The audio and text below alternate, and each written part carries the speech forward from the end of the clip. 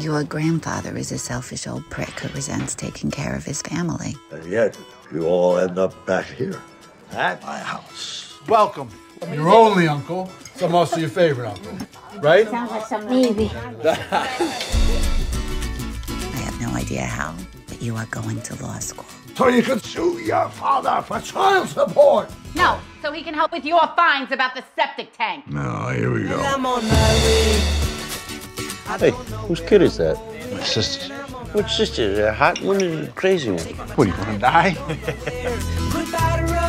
Okay, 2 rules. I'm never gonna let you win.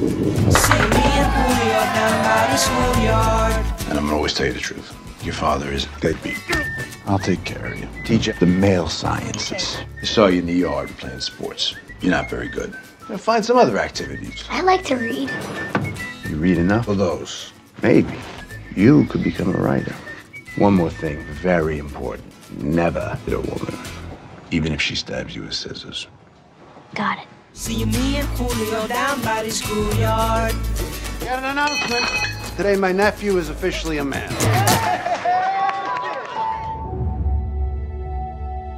It is a great pleasure to offer you a place in the Yale class of 1986. Hey, I'm JR. Sydney, you're in my class. I doubt it. Well, I'm on my way. So what do you want to be, JR? I'm going to be a writer. Well, what's your main theme? The absent father. Poor boy who wants a rich girl. She doesn't love you. What you do next is going to be important. Would you go and stare up at the building in the rain? No.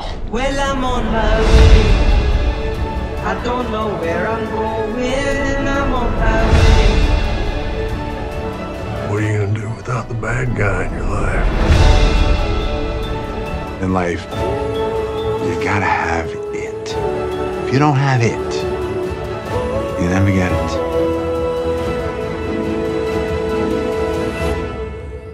And I say you got it.